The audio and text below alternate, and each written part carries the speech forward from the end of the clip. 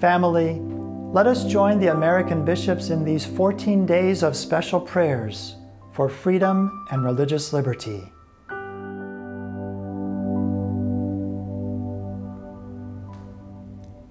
Today we pray for the protection of the unborn.